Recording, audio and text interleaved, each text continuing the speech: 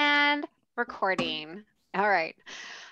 So welcome everyone. I know people are going to be trickling in over the next minute or so coming from the previous session. So as we are all entering the room, I want to say thank you so much for joining us on the first day of IASSIST. This is the longest day because we figured the first day everyone had the most energy.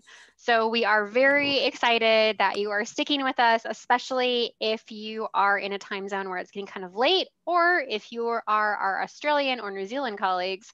This is finally not an unrealistically early hour. So we are very excited that you can join us. So we are going to have 3 fantastic talks in this session, but before we get started, a few logistics, which you are probably used to from the other sessions. So please put your questions as you have them for the panelists into the Zoom Q&A. So again, the Q&A from within the Zoom webinar. You can use the chat for kind of non-directed questions. And again, if you have any technical problems, you can send a message to myself or San in the chat, and we will make sure that everything is working fine. So I'm going to go ahead and introduce our first presenter. So our first presenter is Linda Lowry. So Linda has been the Business and Economics Librarian at Brock University in St. Catharines, Ontario, Canada since 1997. She holds a Master of Library Science from the University of Toronto, a Master of Arts in Communication and Technology from the University of Alberta, and a Master of Business Administration from Niagara University. She's been a member of IASSIST for many years, which we're very thankful for. And business data continues to be both a thorn in her side and a motivation for scholarly research. So this is going to be her 3rd presentation about business data at an IASSIST conference, and we are really excited to learn more. So Linda, you have the floor. All right. Now this is where you see if I actually can share my screen. So there we go. And Success. Success. Awesome. Hello, everyone, and welcome to my talk, Scaling Up Research Data Services, a saga of organizational design gone awry. Academic institutions may initiate organizational redesign in order to better pursue new strategic priorities. In the case of Brock University Library, one of these priorities was active engagement throughout the research lifecycle. The draft organizational design framework proposed the creation of a new unit that would take a holistic life cycle approach to research, encompassing activities related to research processes and the stewardship of research output. Unfortunately, it also called for the elimination of the current liaison structure.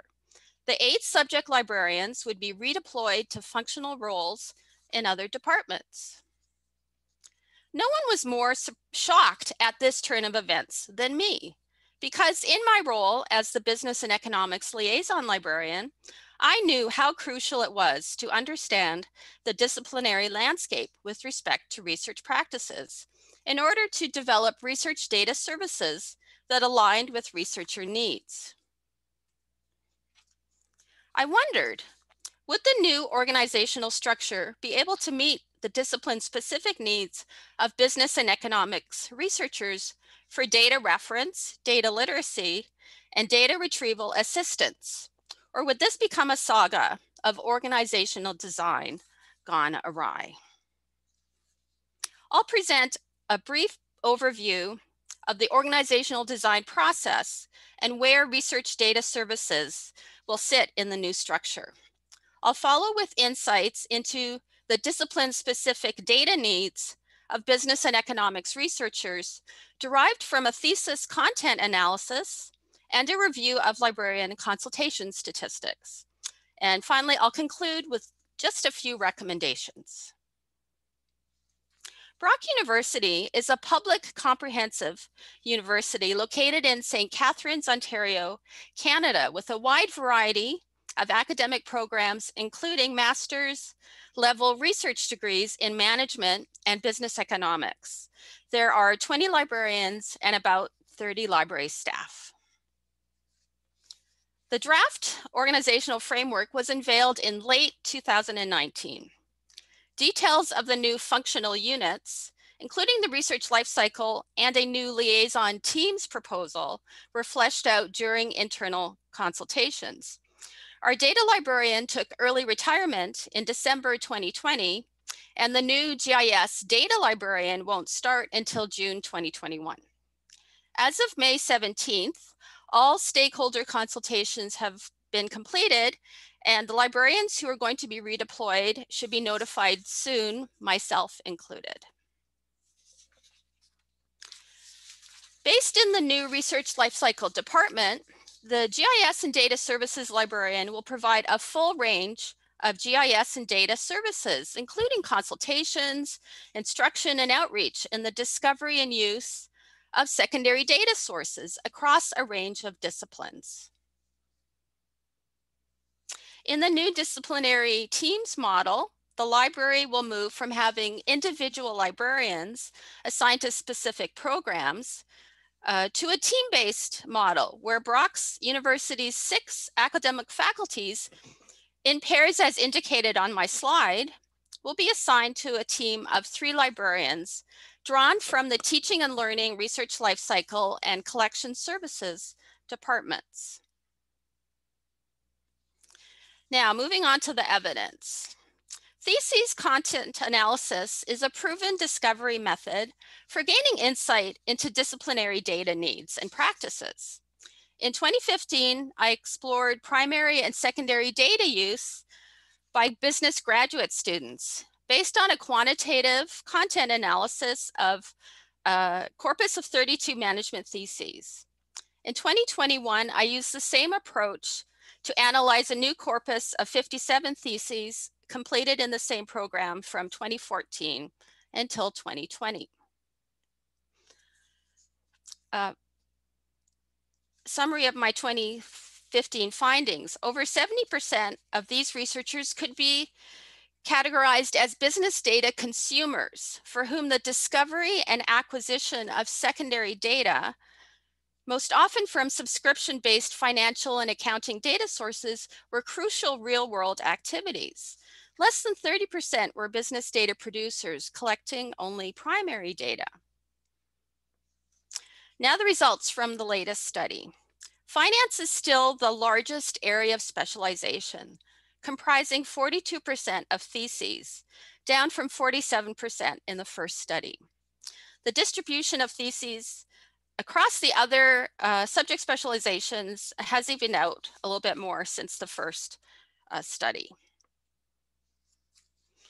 67% of the theses I analyzed collected only secondary data, while 30% collected only primary data.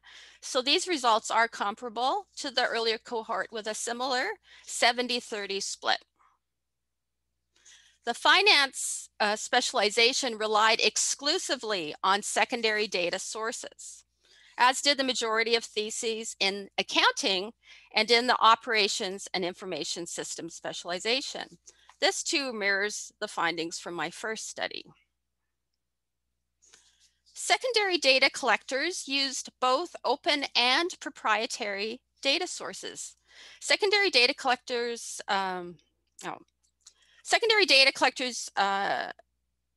use of open sources, sorry, my notes are messed up. Use of open sources doubled from the previous analysis, from 8.6 to 17.5% of secondary data sources.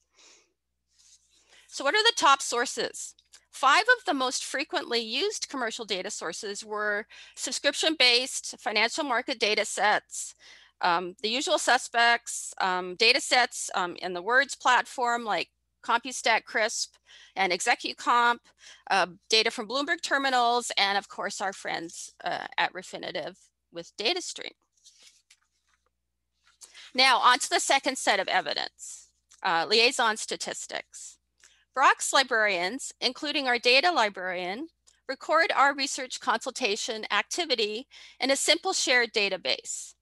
I analyzed these statistics for the 2019 and 2020 calendar years to gain insight into the nature of data-related consultations. A frequency analysis of consultations by topic across all disciplines reveals that around 17%, or about 120 consultations per year, involve the topic of statistics and data searching.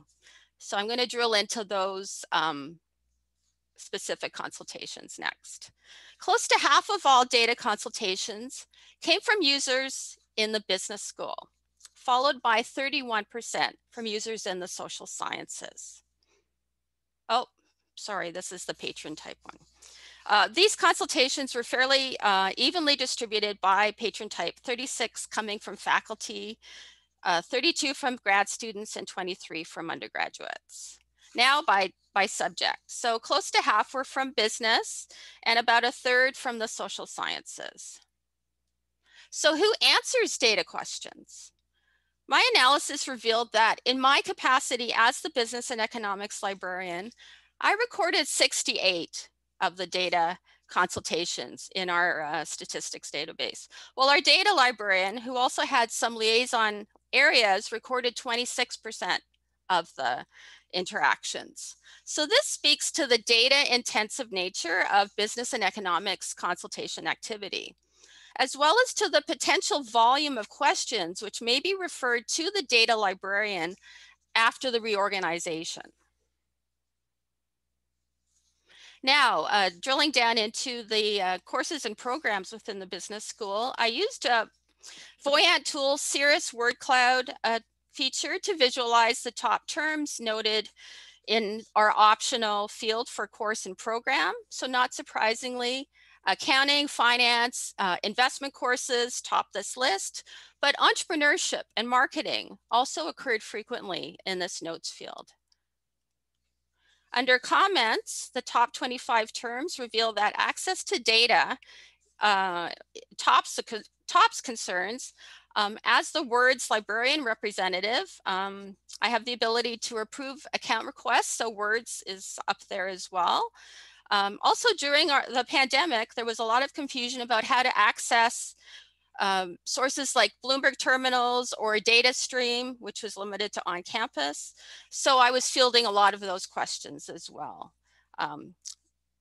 People were looking for industry information, market, company, and financial data are also on my top 10 list.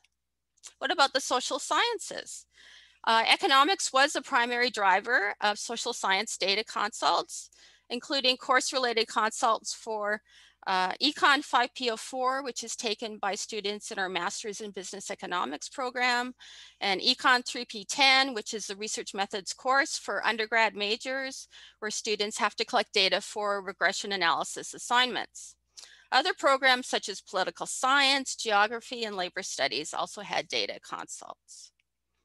In the comments area, you can see that a lot of users were looking for Canadian data from Statistics Canada, surveys, census data, public use microdata files, or help with data repositories. In Ontario, we have something called Odyssey, as well as the Wharton Research Data Service.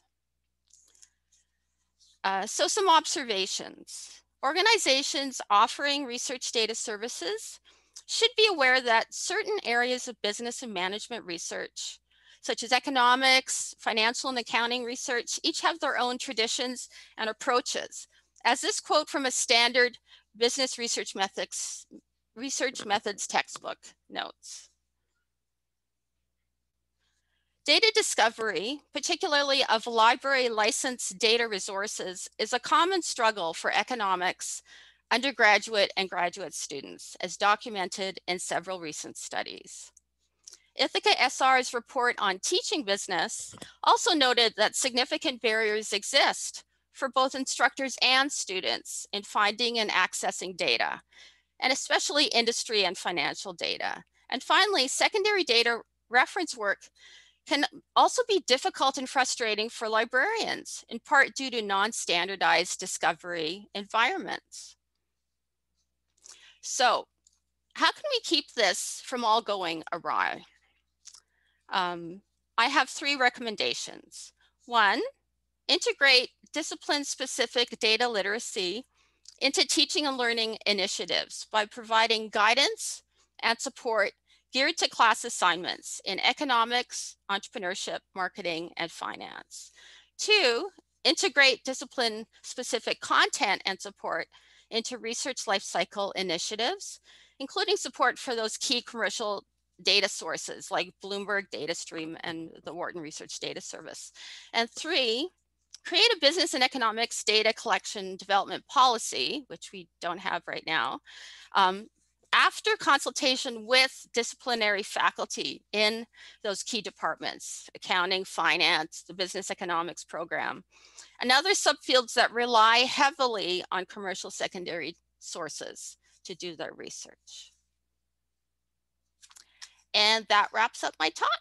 Thank you very much in every language possible. Thank you, Linda. So again, as a reminder, you can put your questions for Linda into the Q&A and then I will moderate them. And as people are thinking, I actually have a question. So this tracks similarly to my experience. So I'm the data librarian at my institution, but we have a separate business and economics librarian. And so just anecdotally, do you have any thoughts on why that split in terms of you are getting the majority of the questions and the data librarian is not? Do they go directly to you or is it somehow shuffled your way some other way? Do you want me to just stop sharing my screen and then we can see Sure. each other? Yeah. So my sense is that, you know, students are coming to me for information that turns out to be data, right? They, you know, they're an entrepreneur doing a feasibility study or a business plan and they need information. And a lot of it is statistical in nature. And so when I spoke to students, I said, you know, come to me first. And then if it's something that I need to refer you to, I will. But I feel like I am the exception amongst my peers. And I don't necessarily know that senior admin understands that is what's happening. So, yeah. I think that's a common problem. Today I had 4 reference questions this morning in an email that were statistics, you know, so because we don't have a data librarian right now. We're in between people. And I'll echo what Bob Ray's putting in the chat is that subject knowledge is really key. Which is why having the liaison is so critical. And I would be lost for the economic data questions that I get without working closely with our economic and business librarian because it's all so hyper specific. Even the terminology, I wouldn't even know where to start. Yeah. So interesting to hear about how it's going at another institution as well. So thank you so much. As we're going on, if you think of questions, you can put them into the Q&A box and we'll probably have a little bit of extra time at the end. So next up, though, we have Jenny Maroc, who's going to be our main presenter. And then we also have Christine Malinowski and Madeline Rabel, who are going to be on hand to answer questions during the Q&A. So Jenny is the GIS and data librarian at the MIT Libraries and, quick plug, co-chair of the IASSIST Geospatial Interest Group. She also provides general reference help, support for social science data, and is a liaison to the Department of Urban Studies and Planning. So along with Christine and Madeline, she is part of the Citation Management and Writing Tools team and Statistical Services team. Now, Christine is the Research Data Librarian at MIT Libraries. And then Madeline is with the MIT Libraries as well as the GIS specialist. And so we've got 3 fantastic people here. And with that, I'm going to let Jenny take it away. Okay, thank you. So our presentation today is co-location and collaboration, how space influenced our library data services.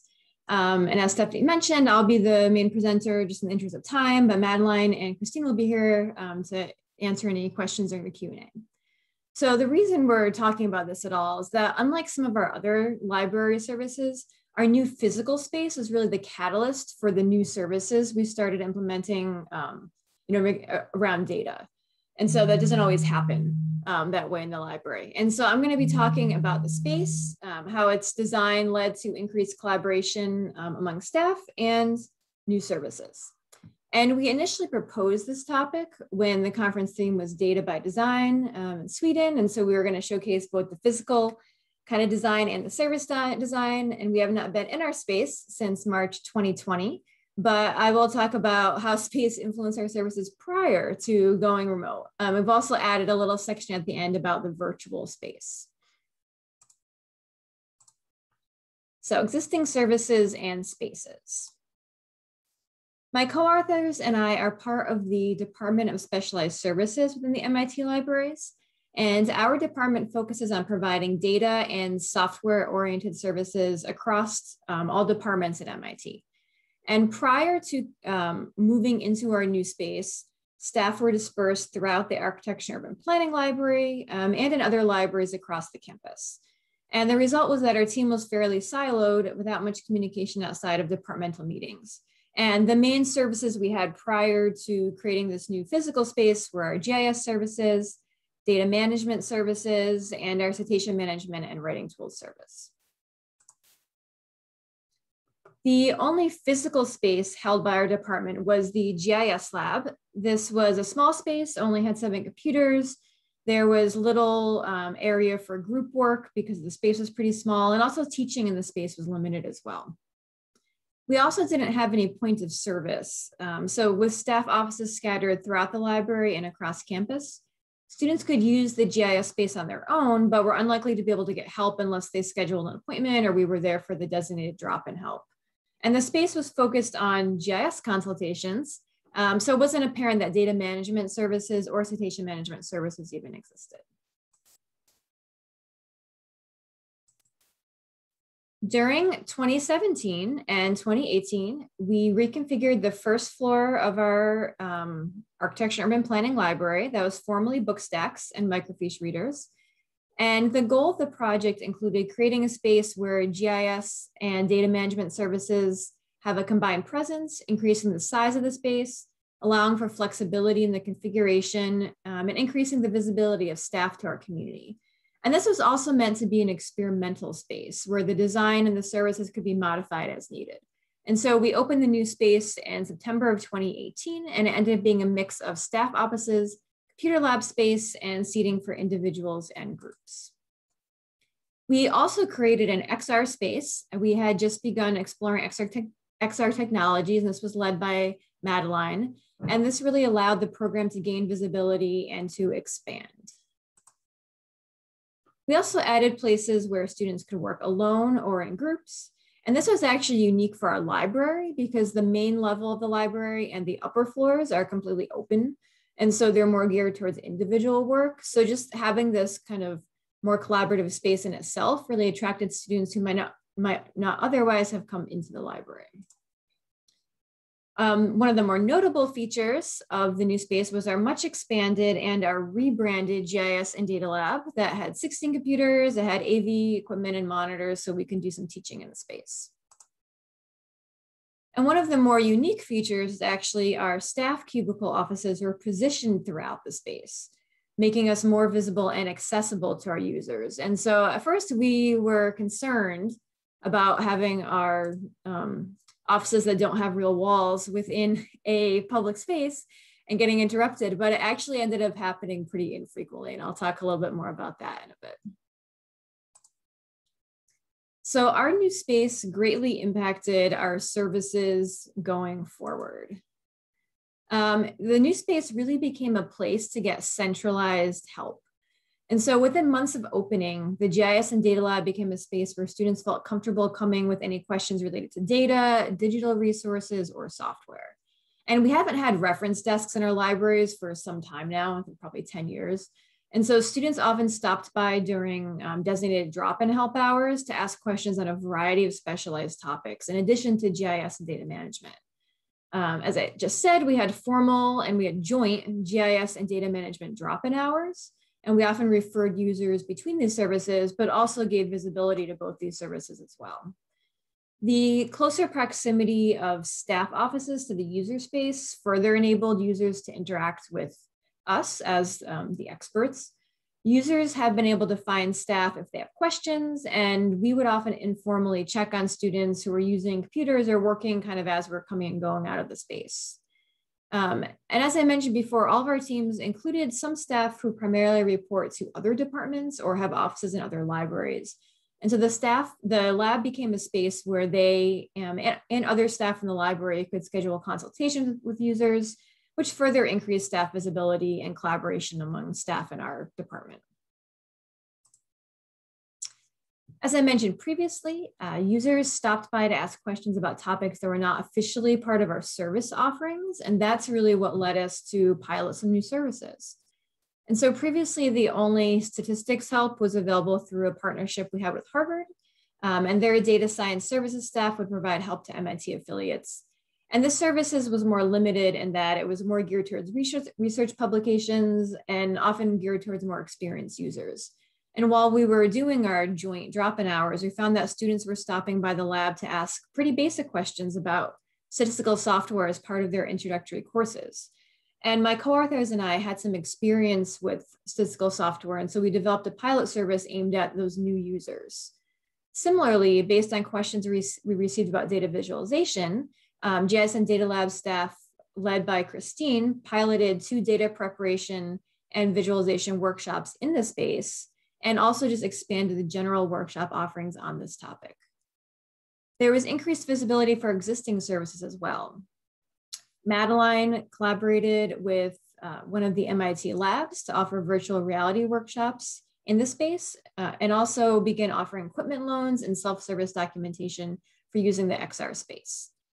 We supported these new services by increasing software on our computers related to data analysis and visualization. So we installed things like NVivo, Gephi, OpenRefine, Stata, and with the rebranding of the space as the GIS and Data Lab, it became kind of a natural place for users to look for this type of software.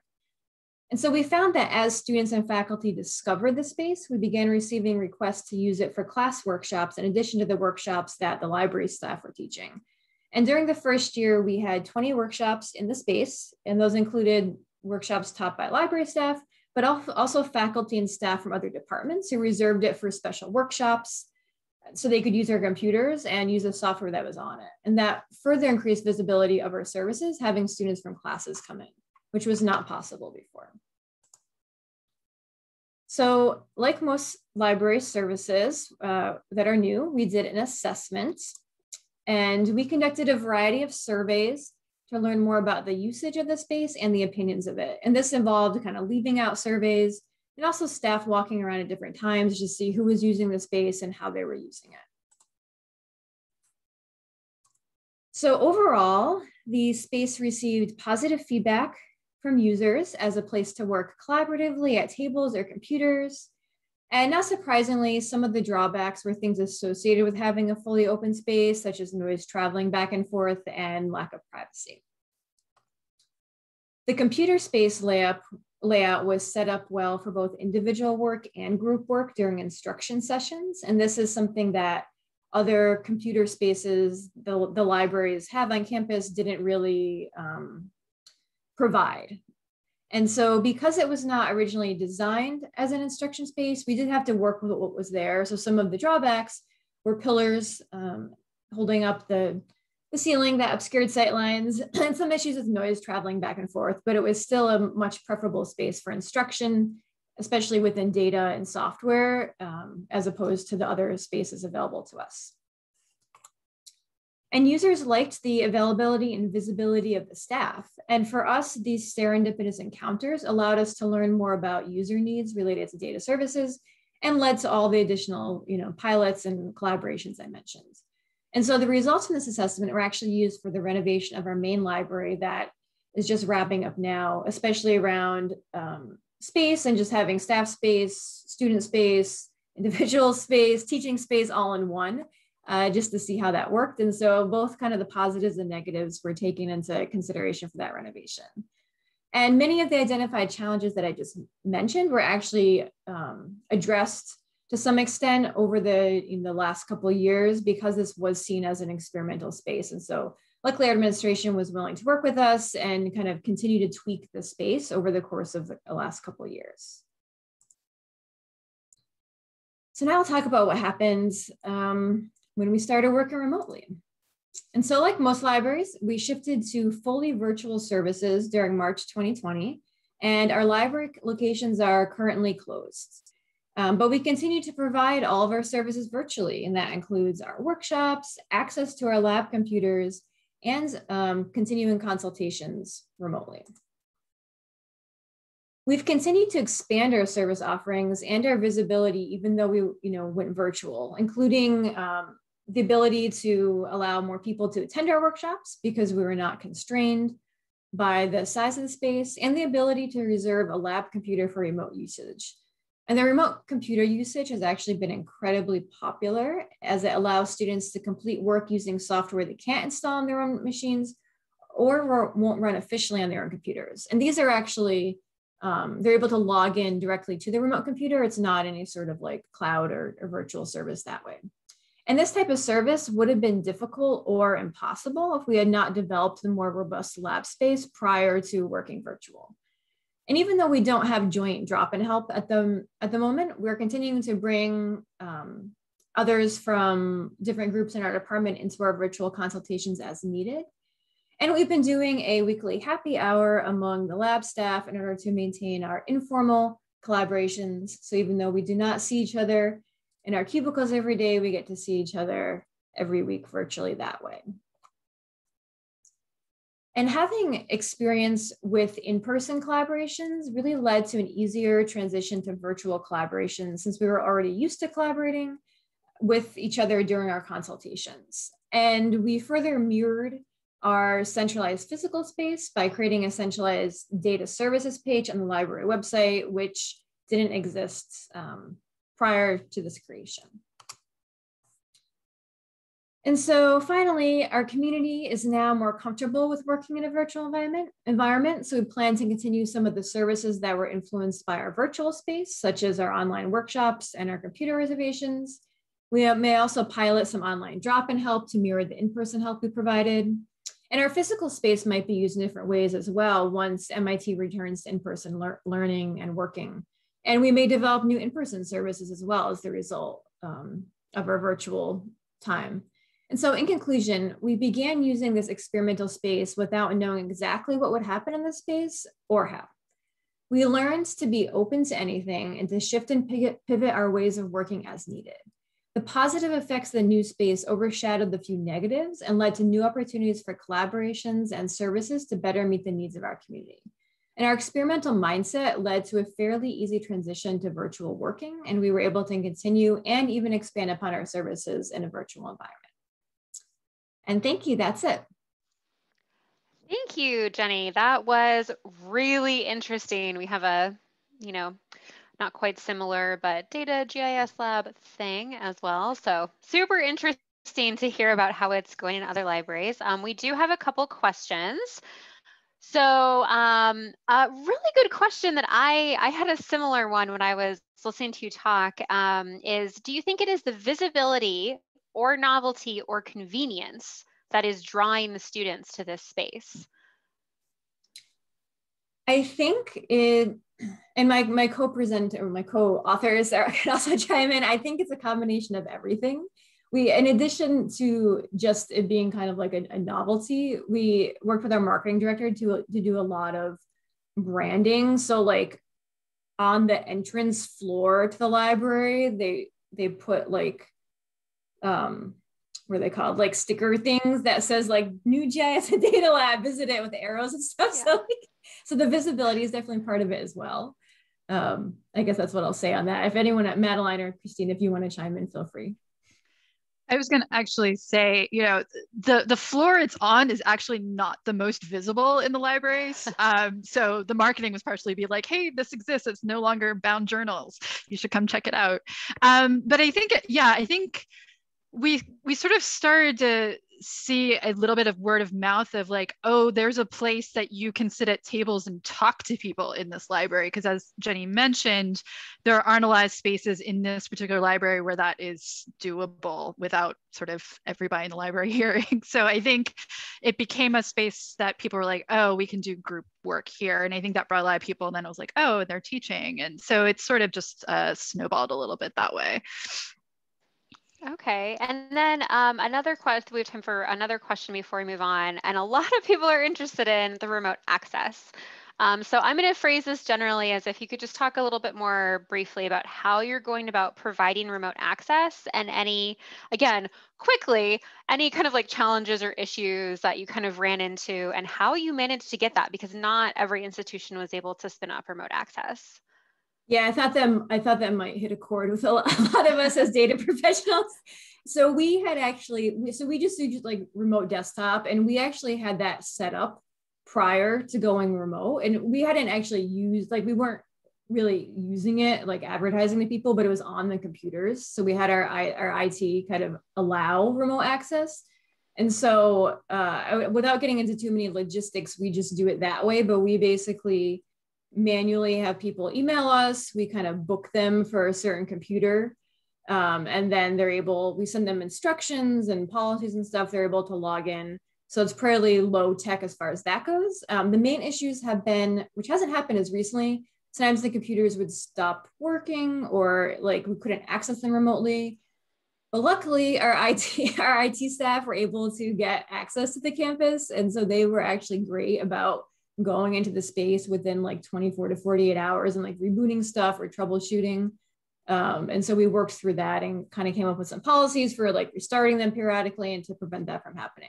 But that's the gist of it. But anyone, can feel free to post on the website or follow up after if you want any more details. Thank you. Yeah, I'm starting to think we also did remote access, and it looks like Harris in the chat is saying that they did as well. We should start a thread about the remote access and what didn't work, because we ended up using Google Calendars, and let me tell you, that does not work well when you have 100 people to make reservations, but it worked well at the beginning. So thank you. That was a really interesting presentation. So thank you to all of you. So for our final presentation of the day, we have Alex Storer and Julie Williamson, and they're going to talk about the Research Hub. So Alex leads the Data Analytics and Research Computing team at Stanford Graduate School of Business. So he consults with researchers on challenges about data storage, cloud infrastructure, all manner of things. And Julie is the Assistant Dean of the Research Hub. And I'm going to keep it brief because they are going to talk a little bit more about their roles as well. So with that, I will hand it over to Alex and Julie. Great, thank you. Is my screen visible? Okay, excellent. All right, so yeah, diving into it. We're going to tell you today a little bit about what we do at the Research Hub, and specifically how we provide cross-functional data services to researchers at the Graduate School of Business at Stanford University. So I'm Alex, I'm joined by Julie. We're both going to talk and kind of pass it back and forth. Yeah. So when people think about the Graduate School of Business at Stanford, I think most of the time they don't think about research. I think the MBA program is much more widely known, but there is a very active research community at the GSB. There are PhD students, there are a ton of faculty members, and many of these faculty members are very accomplished. So the 2020 Nobel laureates in economics, Robert Wilson and Paul Milgram, are both GSB faculty members. And the research that happens at the GSB is actually quite broad. So it spans a lot of the social sciences, in addition to what you might expect at a business school, like we've heard earlier in the session about accounting and finance. So a lot of the previous research that, that the GSB is known for is very theoretical. So those Nobel laureates did a lot of economic modeling, but they didn't use a ton of data. And now we're seeing this major shift across the entire school where data is becoming absolutely crucial to refine and confirm those groundbreaking theories. And the data can come from so many different places. So the diversity of this data is really key. It could be historical data from books or other scanned records. It could be donated from a friendly company. It could be purchased from a data vendor or licensed from that vendor. Our researchers also collect data experimentally at the behavioral lab. And then finally, this data can be scraped from the internet, which is a less conventional data source. But all of these together provide a set of challenges that we aim to meet at the Research Hub. So take it away, Julie. Oh, and you are muted. Okay. So the Research Hub is a relatively new organization, and we are super excited to be more involved in IASSIST. So it's a unique multi-unit organization that provides research support services to Stanford's Graduate School of Business and the library services to the GSB and the broader Stanford community. It includes the GSB Business Library, a data analytics and research computing team, which Alex oversees, and that's data, analytics, and research computing. We lovingly call them DARK, and a human behavioral research lab and a convening programs and operations unit. So our organizational structure helps us take a holistic approach to our services. We consider the research process as a whole for every research project, data set, or question that comes to us. Let's jump to the next slide.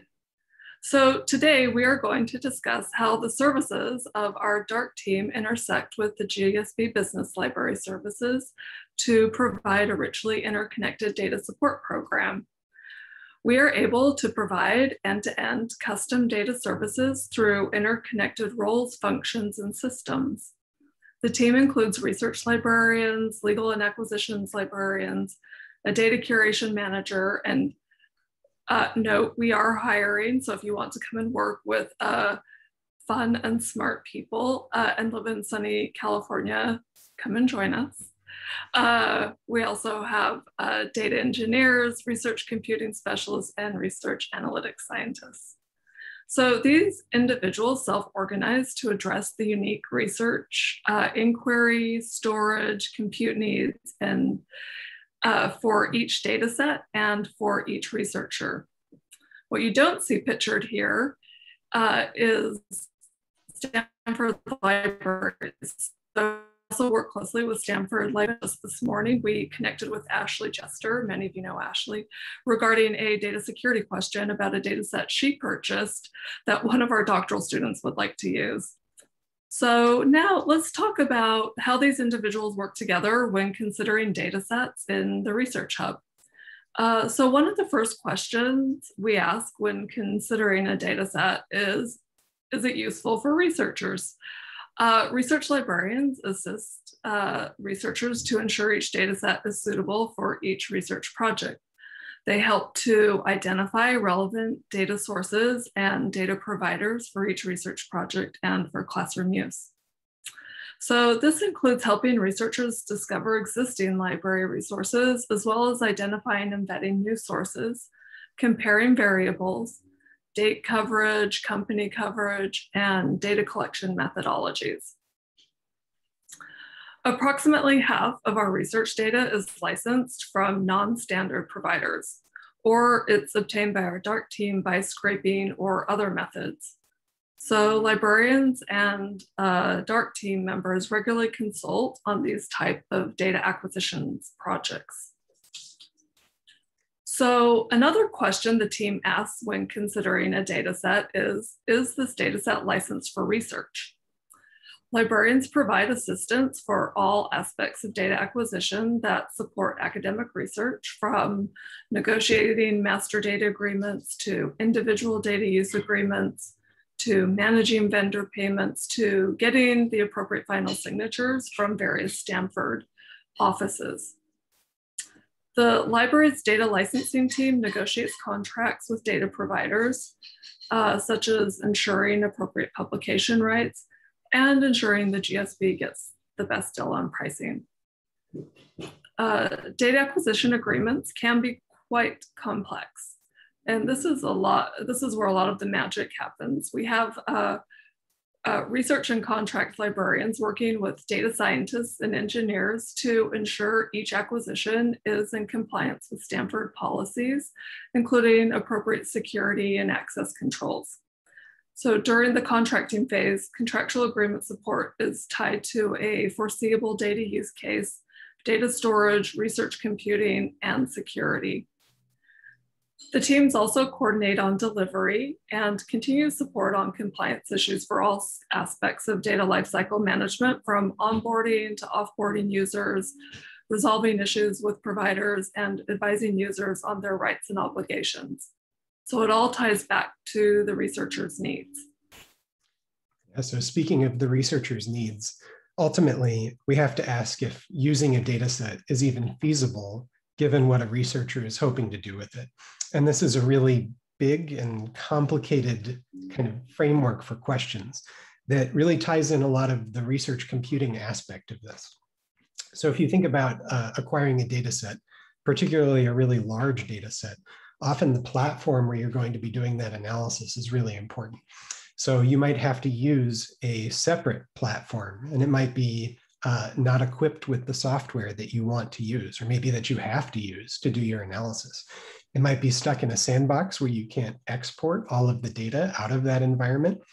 And it might be restricted in terms of what systems you can use it on at all.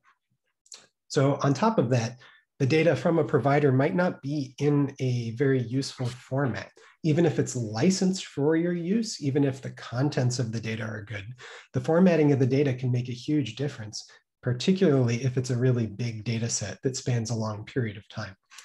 After that, you might have to combine that data with other important data sets, which can sometimes be prohibited by one or both of the licenses for those data sets. Plus, researchers are frequently collaborating with people at other institutions. And that's something that's often called out in these license agreements as well. So I think we've talked about this abstractly a lot. So let's dive into some specific examples.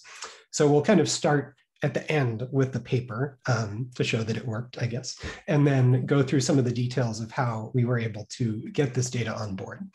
So, so this paper is about using a donated data set of microtransactions to evaluate healthcare spending as a result of being a part of an insurer in the Affordable Care Act. So before, during, and after, how much did people spend on medical care? So it's an incredibly rich data set that was multiple terabytes, and it came with a lot of challenges that Julie's going to go into. Okay, so the initial acquisition of this data set, it came from a well-intentioned professor who originally acquired this particular data set, and he negotiated the license. So we inherited a poorly crafted agreement that required us to do a significant amount of extra due diligence. So the contract itself was so poor that the contracts librarian and the professor tried to renegotiate it with the company, but this was not possible. So then we took the agreement to University General Counsel, and they advised us on some things that we could do to still continue to use these data. And then we brought in the senior dean over the research hub to consult with how we could best comply in light of the terms and conditions. So the application for use, this led us to create an application process for these data. So those who want to use these data first need to discuss their project with a research librarian and the professor who originally acquired these data. And if this sounds like a good project, the next step is for the applicant to actually fill out an application, and this application is then sent to faculty who have used these data or are using these data to ensure it doesn't overlap with current research projects. And then finally, the SAD, our senior associate dean, will sign off if everything looks good. So for these data, the next steps for us is tracking users, and the contracts librarian will then consult with the researcher and have them sign an internal data use agreement. And then after that, we send them to one of our fabulous data engineers who has made these data available in a few different environments for various query use cases. Yeah, so these data are pretty big. So we had to actually evaluate some new cloud platforms for this data, keeping in mind what the license agreements were for the data, as well as what the specific researcher use cases were. So as a result of this, we've actually iterated through several different platforms, and there are a few different places where you can work on the data depending on what sort of cut you're interested in getting. So being able to work with the researchers on that helps us provide a holistic view of helping them achieve their goals. So another interesting data set that we acquired was a private equity data set. And these data were initially the basis of a research investigation by Professor Ilya Strogolayev. And he found with these data that the valuation methods for unicorn companies, primarily the way they're doing this, primarily determining valuation based on the last terms of the last financing round and share values. This does not give an accurate reflection of a unicorn company's value when it IPOs, and more than half are overvalued. So this has direct implications for employee shareholder stock ownership and can make it very difficult for employees to know the true value of their stock, which can often be a significant portion of their salary. So as we look at the matrix of the self-organizing teams who work with this data set, initially when we acquired these data, the primary researcher and research librarian determined the most reliable data provider for these types of data. So that was the first step. And then the research librarian worked with the data provider to explain academic research needs. Like we were saying, we work with some non-standard data providers, and this particular data provider had never worked with academic researchers. So we determined the variables that we needed. We couldn't afford everything that we could actually see on the platform. So we were getting a feed. We couldn't get everything we needed in the platform, but we still thought deeply about what variables we could get that would benefit the greatest number of researchers. So then it came to contracting, and the contracts librarian had to work with the data provider and create an academic use contract. And we also, during this, partnered with the data engineer, and this person assisted with how the feed would be structured. So the storage location, update frequency, etc. For new projects, and if we get folks who want to use these data, so when a new researcher comes and asks us for these data, they consult with a research librarian. And if the project is sound, they are required to sign an internal data use agreement with the contracts librarian. And then at that point, they are referred to a data engineer who assists with the particular access needs. And this is another one of those data sets where the way the company provides the data is not the way the researchers are hoping to use it. So we need to not only provide access to the data, but actually restructure it and make sure that it's available both in the original data that was provided and with all of the continuous updates. So then we're able to collaborate with the researchers and make sure that they're able to perform the analyses that they need to do. Great. So thank you so much for sticking around to the very end, listening to what we do at the Research Hub.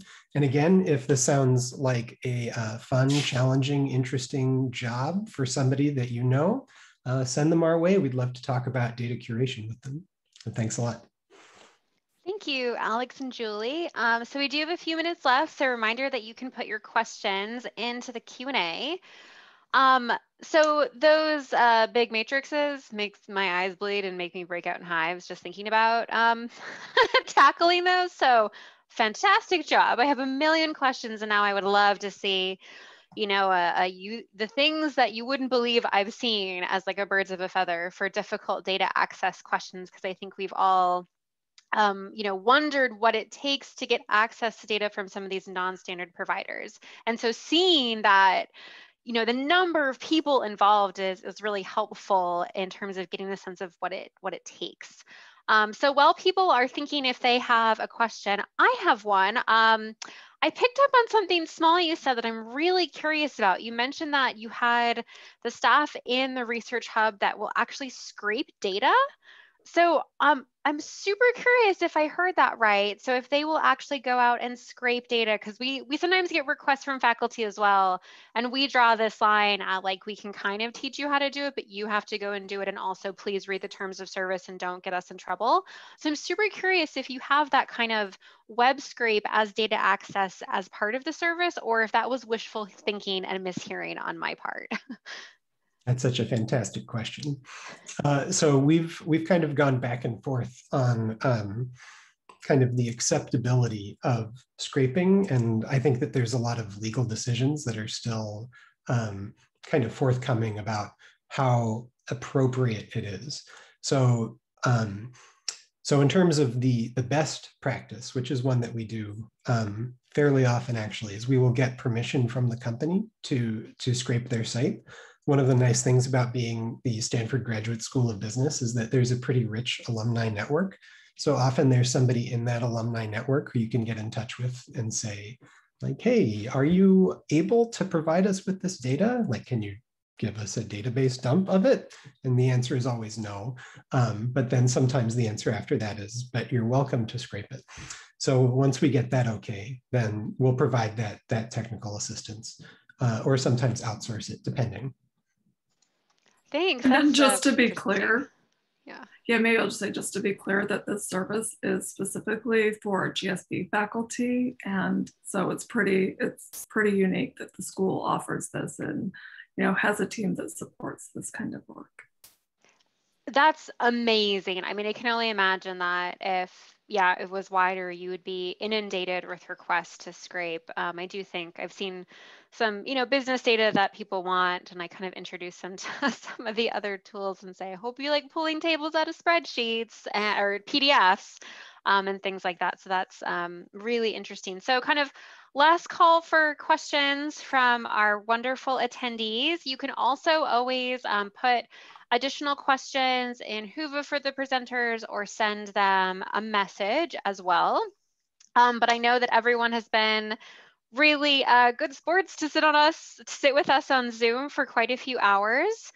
So thank you all for a great session. I have so many thoughts. I have so many questions about, following up with the MIT library folks and how you get people to come into your stuff, because we have one, but nobody comes.